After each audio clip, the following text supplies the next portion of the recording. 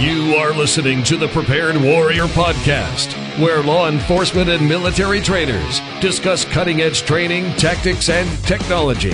Here is your host, John Wilson. Welcome to Season 2, Episode 5 of the Prepared Warrior. I'm John Wilson. Our guest for this episode is Spiro Demetriadi. I like to start every episode with a quote. This one comes from an author unknown who said, "Advanced techniques are the basics mastered." Time to welcome our special guest to the program. Spiro Demetriadi is a business leader, consultant, and entrepreneur with over 25 years' experience creating, marketing, and selling tactical training courses, services, and high-technology products to U.S. law enforcement agencies and the U.S. Armed Forces. Spiro is an expert in night vision, thermal, and laser technologies as it relates to close-quarter battle and operations for those who he fondly calls door kickers. The military law enforcement combatives senior advisor for Gracie University, Spiro is the former outdoor group publisher for Engaged Media, publishing magazine titles such as American Survival Guide, World of Firepower, Gun World, Tactical World, Home Defenders, and Concealed Carry Handguns. Spiro is an Army infantry veteran, Airborne Qualified, and a financial services professional focusing on helping law enforcement, military, and those in the defense industry. Thank you so much for taking the time to talk to us. It sounds like you're quite busy, and you always have a lot on your plate, it seems. Yes, Jonathan, it is a lot on my plate, but it all has to do or focuses on one area about protection, whether it's protecting life or limb, your partners, or even your money at that point in family. So it is a lot, but it is a common theme of protection. So for today's show, we were going to delve into one of your specific areas of expertise, which is thermal, night vision, and kind of low light, no light training. So first, I guess, how did you get into night vision?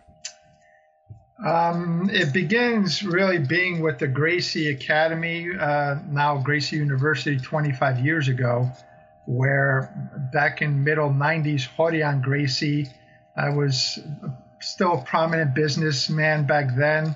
He said, "Hey, Spiro, you're good at business." And he was on top of me, mounted, doing jiu-jitsu. And he said, "Spiro, do you want to take over our military and law enforcement training program?" So since Handguns Gracie was on top of me and his hands were around my neck, of course I had to say yes. So anyway, long story short, that began, and I'm still involved with the Gracies, but not as heavily as I was for the past 20 years, providing combatives training to military and law enforcement, and then eventually got into a lot of gear and weaponry. So to answer specifically your question, around 15 years ago, I really got into the night vision, though I was exposed to that like 30 years ago when I was in the military. But today's modern type technology, 15 years ago, I was shown some night vision again. I loved it, and then I got into the sales. So then from there, I ended up back in 2010, after being exposed to night vision for a number of years then, I ended up taking over Moro Vision, which is no longer around, a company, where I took over the sales and marketing for the company and sold, with my team, like $100 million worth of gear. Wow. So, night vision, people think of it probably as something very high tech, but not a lot has changed from the basic technology of it. Is that right? I'm not going to get into the engineer high tech part because, first of all, that's not my wheelhouse. But I think what you're trying to say, Jonathan, is that night vision today, most of it is analog.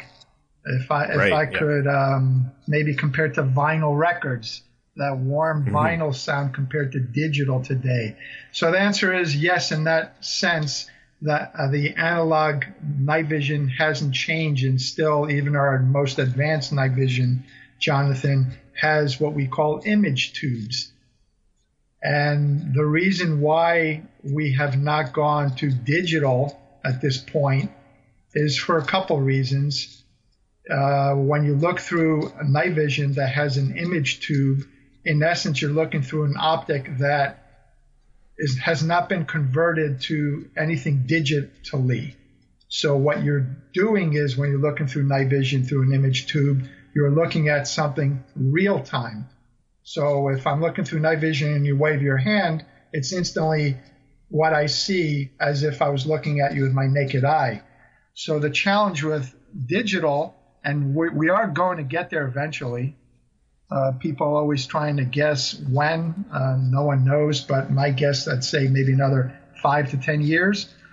The problem with digital is primarily twofold. One is the power consumption. That's the second, but not most important, problematic issue, that it just takes a lot of power. It just sucks up a lot of power on a device. So the devices already, you could say, are kind of bulky, and now you're going to need more battery power to operate that thing for a reasonable period of time without changing your batteries. So power consumption is a problem with digital. But the more important problem is that it's not real time.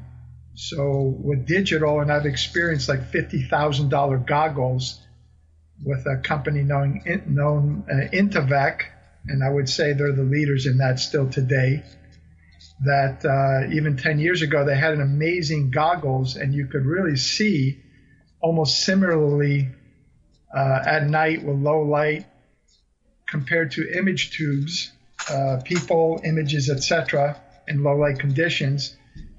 You could see the quality, but the problem is it wasn't real time. There was like a split second or a certain amount of time that what you see live converts to the digital, and then you see it with your eyes. So as you could imagine, if you're kicking in the door, if you have that split second delay, what you see is not real time, then that could be a life or death situation. So that's the main thing. It's not real time yet, the digital. I see, yeah. And that's so no one's really going to fully switch over to digital until you can have it real time, right? Right. Yeah, to be more clear, I'm glad you asked that. So I would say more of like the CQB door kickers, because right then and there, but I would believe maybe a fighter pilot or those, that split second may not be as critical compared to a CQB scenario. Sure, like a surveillance or type mission, or even dropping some, ordnance or something like that. I would say, and I believe they do. Don't quote me on it, but I believe they are using digital night vision on certain fighter pilots are, like the F-35s, etc. Right, and I would imagine they have the space to kind of have the batteries required to, and that, yes, to keep it running and everything. Yeah, so there is some use, but yeah, the on the ground close quarters battle, which is that, would you say your expertise more in the low light and no light training? Yes, I mean, there's many ways to put it, but the body worn type equipment, those are the guys that I care for and love the most, and regularly communicate with, whether it's combatives training or tactical related training or night vision. Yes, the door kickers, CQB, and it could be extended to the snipers as well. So what would you say is the difference between green and black and white night vision? Well, one is green and one is black and white. I'm just messing with you. I'm glad you asked that. So back in whatever it was, decades ago, 50 years ago or so, even after World War II, when night vision was created, they ended up, the engineers, these amazing people who create all these wonderful things that make our world safer, more secure, when they created night vision, at that point, they were able to choose, Jonathan, various colors of night vision. It wasn't by default that, hey, we discovered night vision and it's green, which most people see today in the movies, and still a lot of night vision's green. They chose green back then, decades ago, and we've had it since, because green was the ideal color that allowed to show the difference in shades and color contrast in low light conditions. So that's why they chose green among other colors. As far as I know, it could have been pink for that matter. Right. Then after 9/11, if you could imagine before 9/11, and I'm dating myself when I served in the military before then, we were all training for mass land warfare, kind of like that World War II mentality where thousands of tanks and hundreds of thousands of troops fighting over large land theaters of war. And then after 9/11, that changed warfare. Things got up close and personal. Urban warfare, close quarters battle, all that kind of stuff. So night vision was still, the green was obviously still there after 9/11. So when our engineers created the green or chose green color, it was more for outdoor type low light conditions, getting to my point. So after the 9/11, we ended up getting in again up close and personal, room clearing, building clearing, etc. The green worked great, but then they found out, the engineers, etc., that in those conditions, unlike starlight and moonlight and being out in the open skies, that close quarters scenarios, the white, black and white, or what we call white phosphor, was better as far as a contrast. So green, they're all phosphor. So whatever color it is, then you follow it with the word phosphor. Some people mistakenly, not to get too nitpicking here, call it phosphorus. It's called phosphor. So green phosphor or white phosphor. So nowadays, more and more, because of more close quarters battle, room clearing, etc., we're going towards more use of white phosphor, which is basically black and white. I see. Yeah, that makes sense. And what would you say is the difference? Another difference between the monoculars and binoculars? Okay, great. Through all the training I've been involved in, and for me, I've been blessed to just not only train with, but also partner with many great organizations, from the Gracies to the tactical training providers, Telerik Group, that I've partnered with in the past, based out of Georgia and Florida. So I've learned a lot with them by basically being the class filler-upper, booking the classes, filling the classes, and learning from them. So using that experience, having binoculars is far better than having a monocular.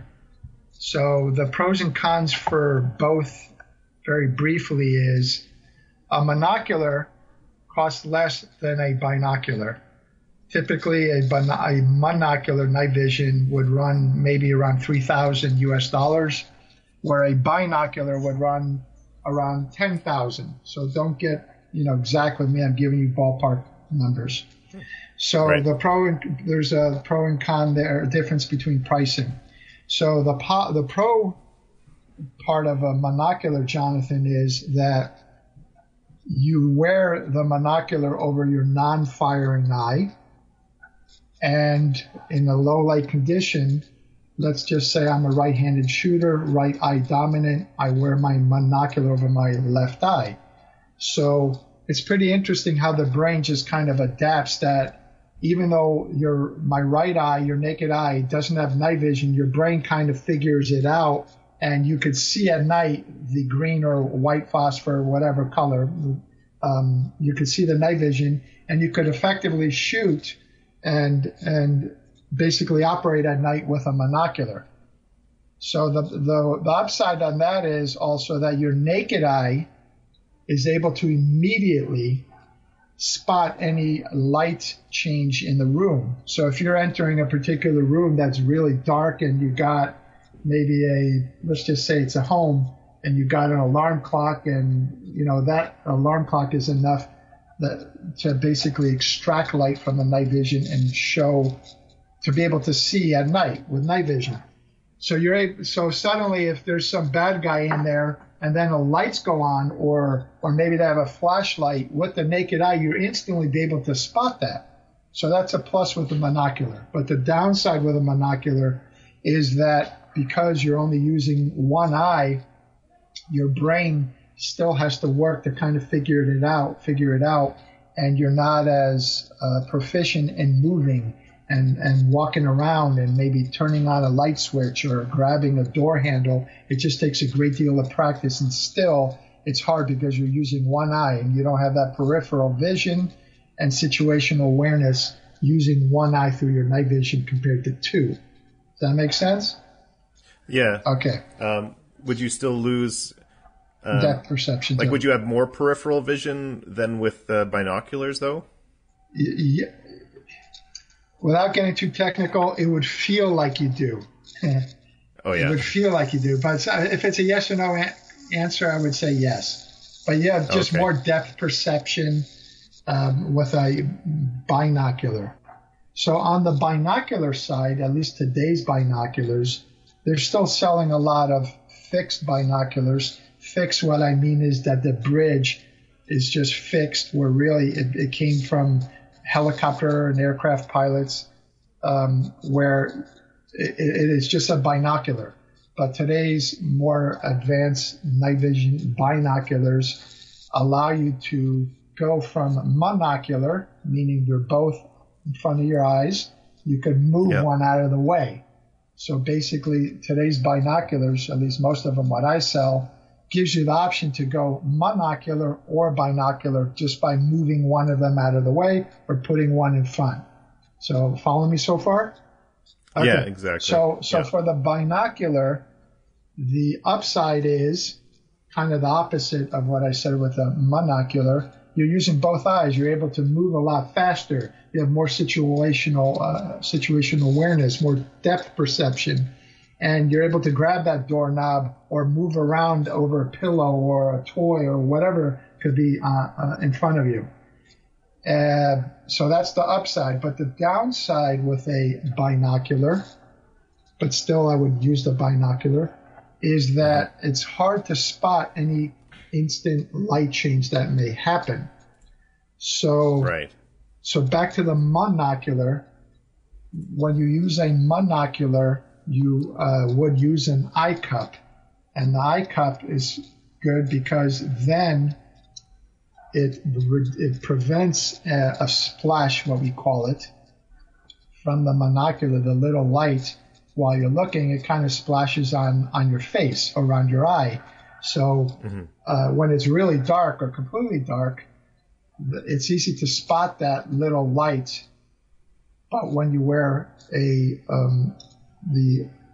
with the monocular, when you're wearing the eye cup, it covers that and you can't see it, so you're completely dark. But on the binoculars, you cannot wear eye cups because the way night vision is developed through the years, that I could be wearing night vision with eye cups in the dark, and you could turn on the lights in a way I really may not even know that the light conditions have changed. And I'm thinking I'm all dark and stealthy, and the bad guy could see me like clear as day. So that's bad, and therefore that's why with binoculars,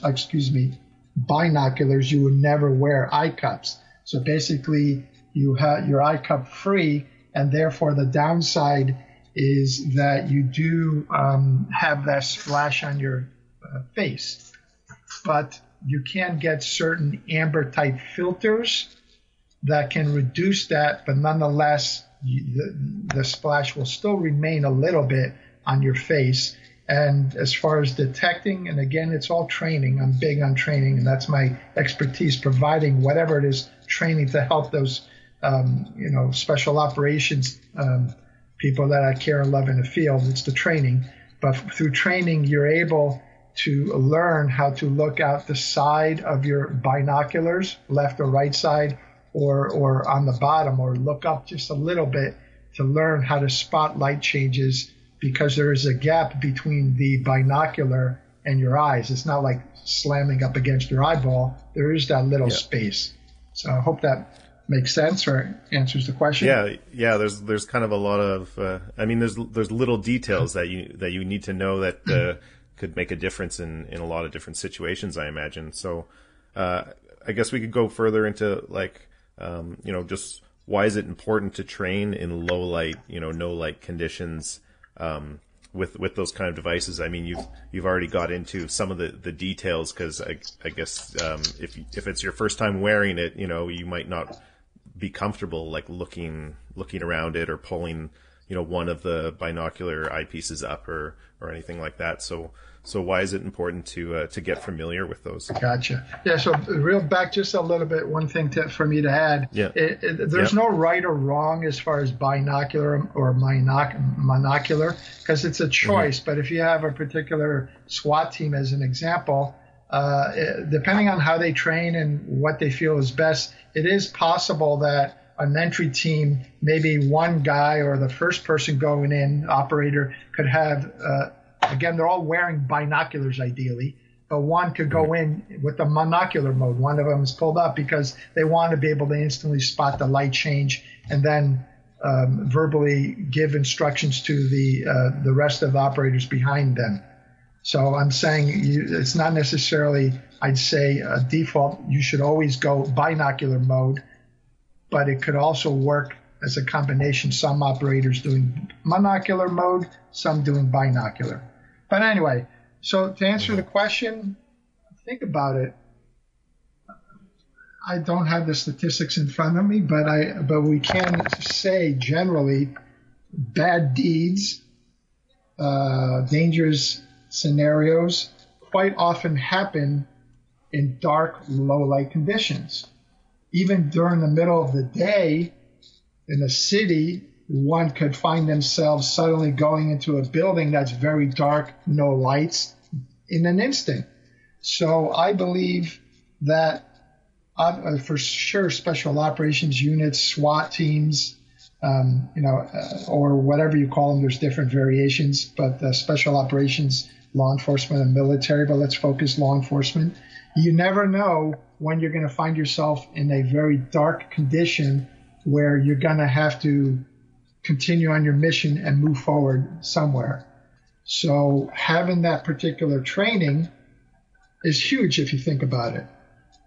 The only other choice that you have if you don't have night vision, and we can get into it if you want, the quad that I call, but up to most people would have a flashlight in their hand, or if they have like a long gun, or maybe on their handgun, a flashlight. But either way, in most cases, if you want to operate in the dark and you're not set up with night vision type gear or training, then you have a white light usually. So if you use the white light, then you could spot something or somebody go, in the room or whatever that scenario is. But obviously the downside is you're giving yourself away, and it's not possible to get into this over the phone in detail. But pretty much you could think about it. If you have a flashlight, and I'm a bad guy and I see a flashlight and I kind of know that the law enforcement's coming at me, I'm just going to shoot at the light. There are a lot of techniques to move and stretch your arm out with the light. So if they do shoot you, worst case, your hand gets shot. But nonetheless, flashlights can give your position away. But I'm not saying flashlights don't have their place, because they do, and that's part of the training. So to answer your question and get into a little more detail, Jonathan, especially for special operations units, and still, I would say all the major agencies do have them, and I've trained with them before. I did, a large SWAT team, at least a classroom type training back in December in California, etc. But the larger agencies usually do have all the gear. So the key gear that at least the SWAT team should have would be a helmet, right? The helmet mounted night vision. I'm writing it down to make sure I don't miss anything. Then, as far as their long gun, they should have a laser. And remind me to talk about lasers if I forget. Okay. And then on that laser, they should have the white light, all with a button, okay, press button, and and then even better case like a red dot sight. So helmet mounted night vision, the long gun with a white light, laser, and red dot sight. So when you have all those, then you are really geared up as best as possible. So from what I've learned and understand, like you see in the movies a lot, when you're going into a dark scenario, low light, no light conditions, you don't go in with your flashlights on all the time. Maybe it makes sense, but when you have all those options, they're just like tools in your tool belt. You're able to use those options when you want, as much as you want, long-term or intermittently. So as an example, if you have all that gear that I told you about, there could be a certain scenario where you can just go in and pop the light and leave the white light on, and you do what you got to do. But maybe there's other situations where you just go in with night vision and your laser, and when you need the white light, you're able to pop the white light intermittently instead of leaving the white light on. Or a laser, which we can go over in a minute. So going into a room, depending on the scenario, you could, again, use that gear intermittently. So for white light, what's pretty cool is it could also be used as an offensive tool where if it's very dark and you have the bad guys there, just popping a white light for a split second could temporarily blind them, and those split seconds gives you a tactical advantage to do what you got to do. And then as far as a laser, in the most basic way to explain what a laser is or can do, it's an invisible flashlight. So based on the different spectrum of light that lasers work on, as an invisible flashlight, when you have night vision, let's backtrack. Night vision in a nutshell works where it extracts a minimal amount of light and then amplifies that light millions of times so you can see. So that's why like an alarm clock in a room or a light from a computer, just a little light is enough for night vision to extract that light and then amplify millions of times to see. But the less light you have, or starlight or moonlight outside, but the less light you have, the less you're able to see as well with night vision. So if you're in a complete pitch black cave, Jonathan, night vision will not work because there's no light to extract and amplify to see. Follow me? Yep. So that's where a laser comes in, because even if it's pitch black, you pop the laser on, and now that invisible flashlight lights up. It's like the best case you could see super brightly. It doesn't matter whether there's light or not. And that's why lasers are used for a number of reasons, for targeting, because you have the dot, and it's kind of like a red dot which we can get into, like zeroing your weapon, etc. But anyway, so a laser is like an invisible flashlight. So that's why same like using a white light, where maybe in certain instances you don't want to leave that white light on for long periods of time. You just want to pop it real quick, boop, just because it's with proper training. When you pop the light on real quick, you're able to get an idea of a room, and you're able to maneuver in the dark. And then again, like leaving a white light on full time, it gives your position away, and then that's not good if there's a bad guy there with a gun. So using that same principle, that same with a laser, there might be certain scenarios where you don't want to leave the laser on continuously. Well, also the pressure pad, you could pop that laser on when you need it to maneuver from a few steps at a time, because not likely, but maybe more likely as time goes by, the bad guy may have night vision. I mean, it's not like you need to be law enforcement only to go get night vision, especially in the U.S. Anyone can buy night vision. Even the cheapest ones, the technology is pretty good. So if they are using night vision, then my point is they're able to spot that laser, and now where the laser light's coming out, they're able to see that's a laser, and then they're going to shoot at that laser. So that's why, similarly, like white light, you don't want to necessarily leave that laser on all the time, because now you're giving yourself your position away. So basically, right. Pop the laser and or light, again, it depends, and move, and you do that cat and mouse game. And then also, it's not just night vision, even cell phones, Jonathan, with today's technology or SLR cameras can spot lasers pointing in that direction towards you if you had a camera. So just be aware of that. So are those infrared lasers? They can spot those too? Well, cameras, cell phones, and certainly night vision can spot IR lasers. Mm-hmm. Yeah, infrared. Or I'll just call it, for simplicity's sake, invisible light. That cannot be seen by the naked eye, but can be seen by night vision and certain cameras and even cell phones.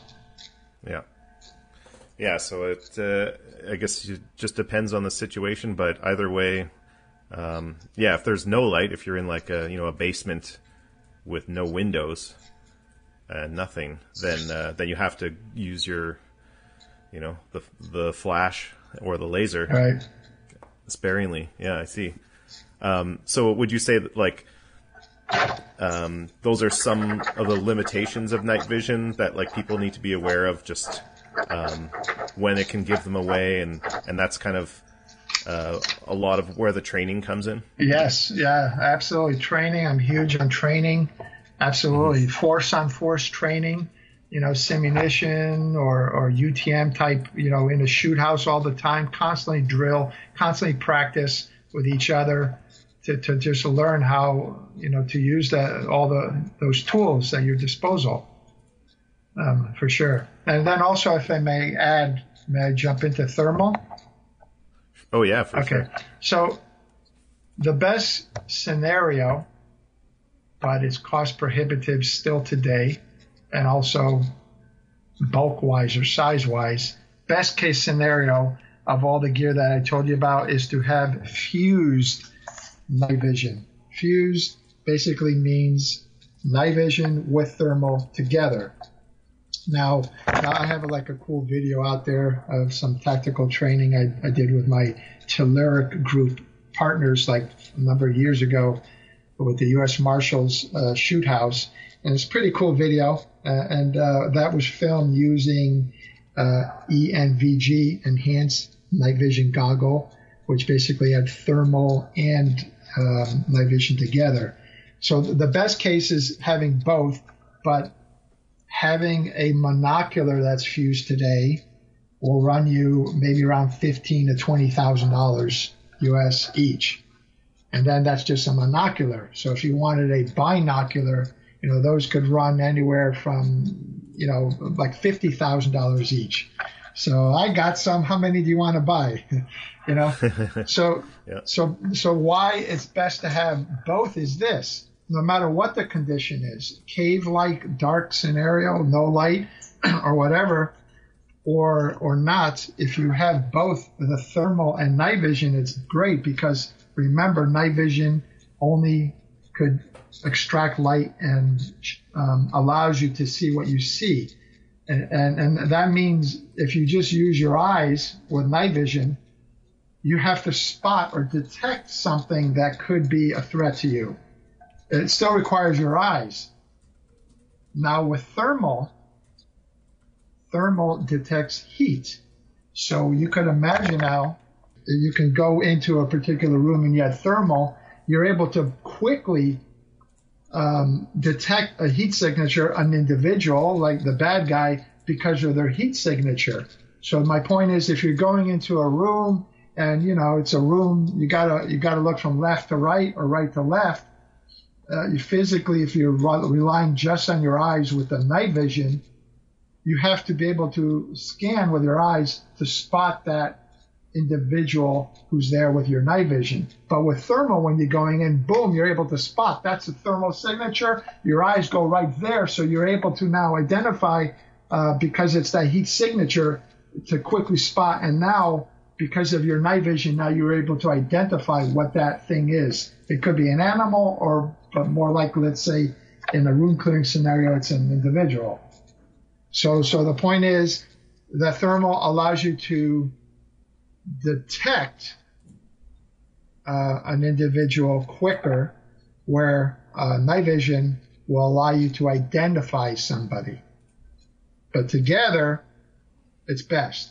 And then if I may also add, without going too far off, when it comes to at least United States law, because I've also worked with surveillance folks, gang enforcement, drug enforcement agency, DEA, a lot of those types of people, even U.S. Marshals, they gather a lot of intelligence or do a lot of surveillance. So I've been involved with a lot of those, training them and providing gear. And my point on that is that if you want to gather evidence of a bad deed going down at night, thermal will not cut it as far as the laws here to be able to get a search warrant, or let's say throw somebody in jail because a drug deal is going down, because thermal doesn't really identify people as well. So ideally, if you are recording for surveillance purposes, you have to have that night vision element so you could identify that target of that person's face.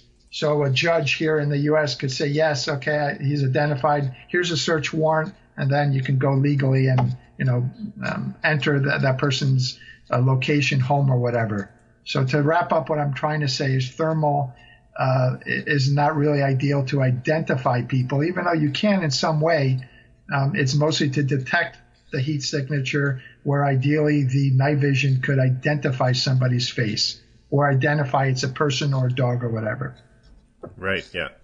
And just know that there's someone there, as opposed to, I guess, even if you're using night vision, if someone's hidden under something, you don't see them move. Right.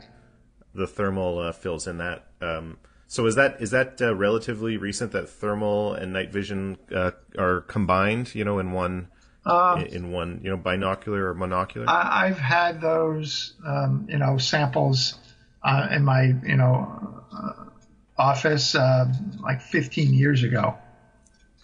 Yeah. So I mean, I don't remember when it came out, but I'd say at least 10, 15 years ago, Fused has been out now. But it's just getting better. That's pretty cool, where you could also adjust between the night vision and thermal. So in other words, with the Fused goggles, whether binocular or monocular, you're able to turn on the night vision and then decide how much of the thermal you want to see or not to see. It's pretty cool. Yeah. Are there any other new advancements in night vision or thermal technology that kind of have you excited? Or I would just say what's exciting me is the potential for digital out there, because that means then eventually it'll be a lot smaller and you're able to record and things of that nature, maybe to your back to headquarters or wherever, people monitoring what you're seeing live.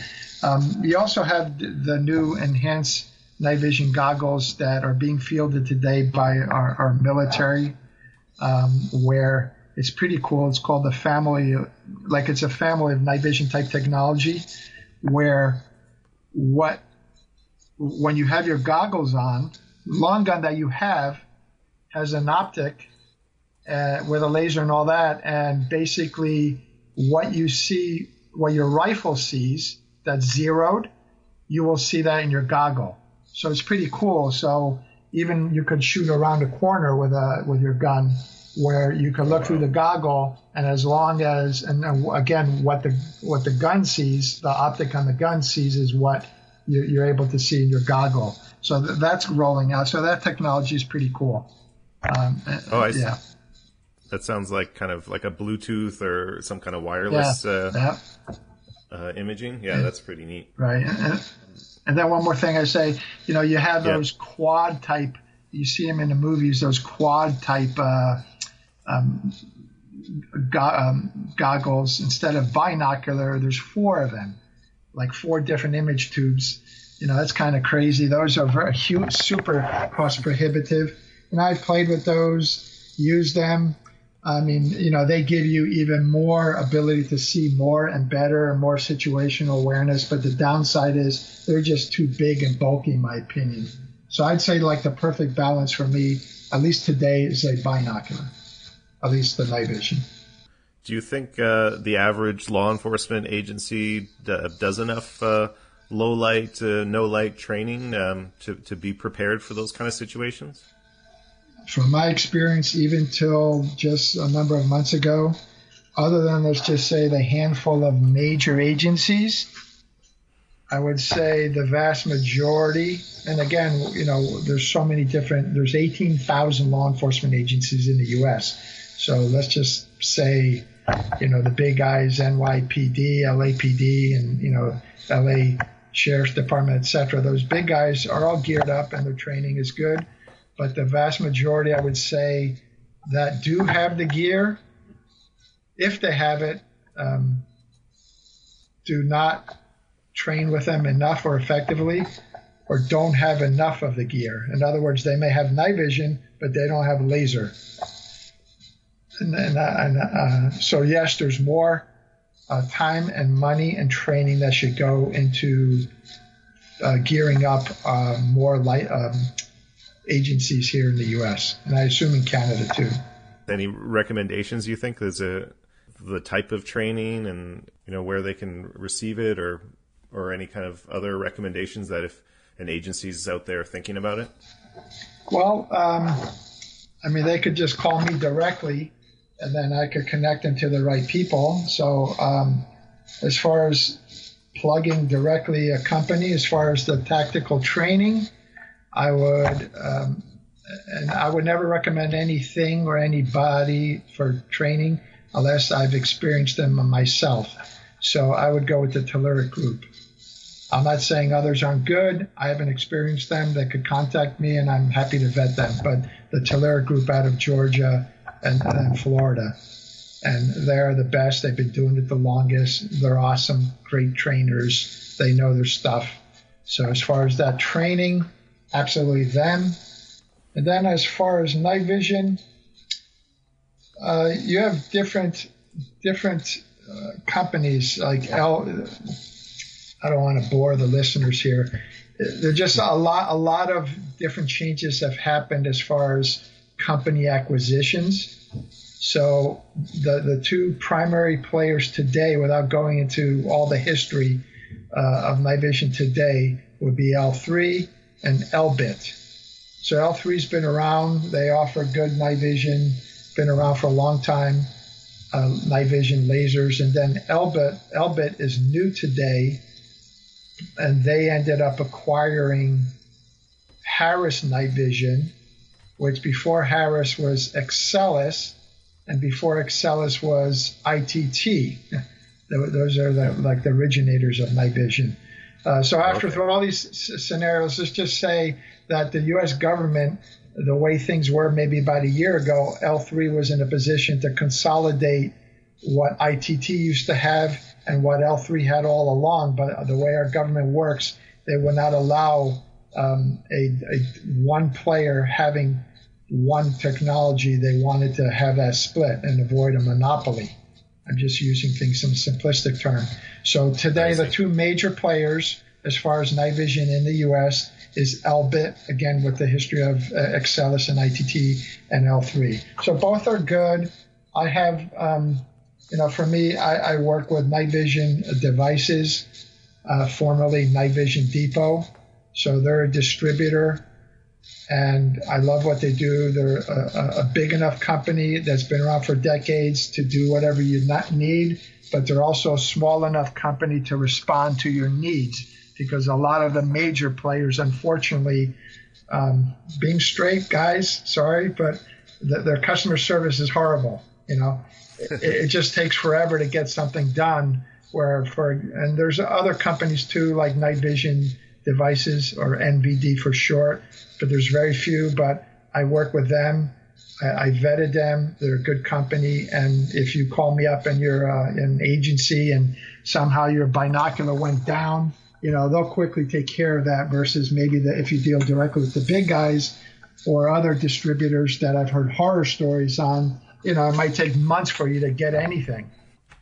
Well, we'll definitely put your whatever contact info you want up on the website. So if people are interested in getting a hold of you for these recommendations or for training or gear, they'll be able to reach you. And let me make it clear. Yeah. I've been known, I even have testimonials that I only recommend what is best for those people I care and love, our law enforcement and military. That's what I live for. That's what I do. So the reason I'm making that clear is that even if it's a competitor that would not be financially beneficial to me at that point, I don't care. If it's something that I know is better for them, I send them to competitors too. So that's important. That's good to know. Is there anything else you'd like to say about your training and specifically what we've talked about with low light and no light, kind of a general philosophies people should know?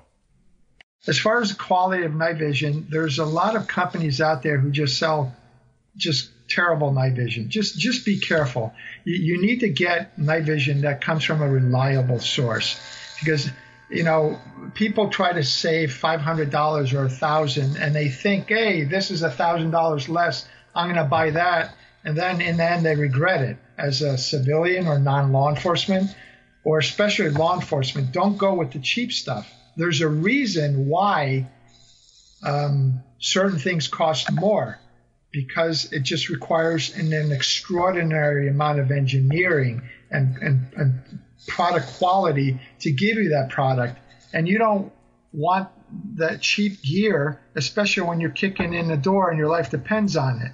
I mean, the most basic way to describe it, as far as night vision or any type of gear, it's like, would you want as an operator wearing the body armor that had the lowest bid, without really looking at the specs, or your child or wife or husband or whatever wearing body armor that basically the lowest bidder. So price is important, but you need to look at the specs. Okay, that's my point. And who's behind it? Who stands behind it? Does the company have a history, etc.? Not only just the maker of the product, but also the distributor as well. Because again, sometimes things go down, a binocular doesn't work. You want to be able to deal with that quickly. So if an agency is looking to purchase some kind of night vision technology and they're looking at what to buy, how long would you expect the kind of equipment to last, and do they have to worry about stuff breaking down or warranties? Great question, Jonathan, and very important for law enforcement compared to the military. Like I explained, they spend billions of dollars. If something breaks down, they just go back to the armory and grab something else. In the military, but law enforcement, they don't have an unlimited budget. So to answer your question, it's not like listed anywhere from any manufacturer, but typically, as far as night vision today, the analog or image tube technology that is most popular today, it'll run about 10,000 hours. So you could calculate that depending on how much it could last, depending on how often you use it. But even though you don't use it, there's a certain amount of time as far as just basically wear and tear. It's just sitting on the shelf over the years. So on that note, which is a great question, law enforcement agencies should be very aware of the warranty and the company that backs up that warranty of the particular night vision. So typically some night vision, or lasers for that matter, the warranty could be anywhere from 1 to 2 years. So if you think about it, you spend $1,000 or a number of thousands of dollars on something, and then after 2 years it goes down, you got a problem, because now the warranty, you're out of luck. You have to buy new night vision, or you have to spend, who knows, $500, $1,000, or a couple of thousand to fix that night vision. So typically, to wrap up on that question, most night vision would have a 3 and 5 year warranty. So don't ask me why it's like this, but anyway, typically they will end up telling you that on the night vision device, the housing, the system will end up being a 3-year warranty, and the image tube typically 5 years. So in other words, if the eyepiece due to normal wear and tear breaks off or something cracks on the night vision device, within 3 years, then the warranty will cover that. But after that, maybe a battery housing or a crack could end up costing you $500 or $1,000 to fix. And then as far as the image tube, it's up to 5 years typically, where if the image tube goes out through normal wear and tear, then they will replace that image tube. And an image tube, if it goes out, we're talking around a couple $1,000s or more. So you could see how expensive that can be. So there are some companies that I work with that have a 10-year warranty. So a warranty you have to include in your consideration and price as far as buying something. And if you could imagine a 10-year warranty, that's amazing. 10 years, I would strongly recommend trying to get something with the longest warranty. It's an important thing to consider, I guess, for any agency, especially a small one. Even LAPD, where we're neighbors and we've worked together in the past, if one of those things goes down, it's not like you got 10 of them on the shelf to grab and use again. You're stuck. One of your operators is out of that night vision device. So the point is, it's more than just price. Get quality and make sure you work with a company that could handle the customer service after the sale is done. The sale doesn't end at the time you get the gear and you pay for the product. The sale is ongoing, a relationship. All right, and then one more thing, if I may add, ITAR, as far as U.S. law, International Traffic in Arms Regulations.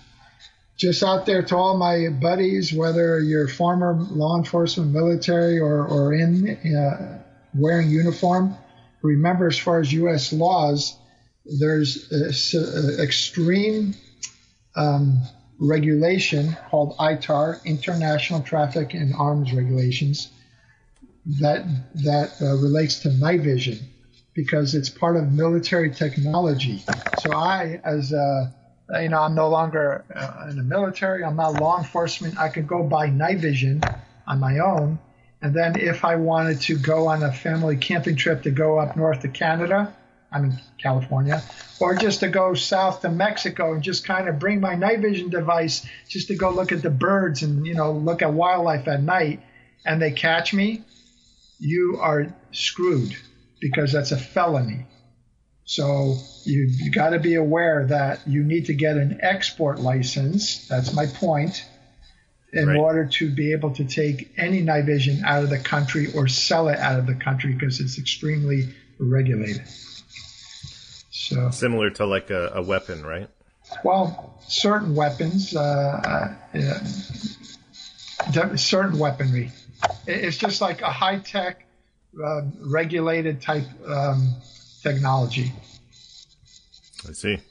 That's very good for people to know, I'm sure. Yeah. So just to wrap up, I'm here for people. I'm here to direct, advise, let me know whether it's combatives training, low light, no light training, night vision, even, financial part, being a prominent businessman. As crazy as this sounds, I've been involved with helping people protect their money and families. That's been a natural transition. So whatever, my number, is available for people to call me.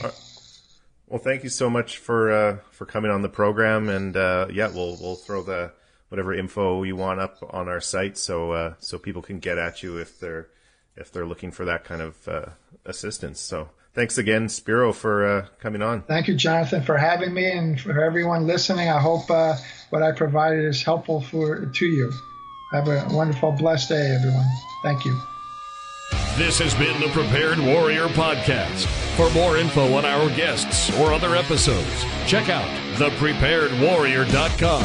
If you have any questions, comments, or ideas for the Prepared Warrior podcast, email jon@thepreparedwarrior.com.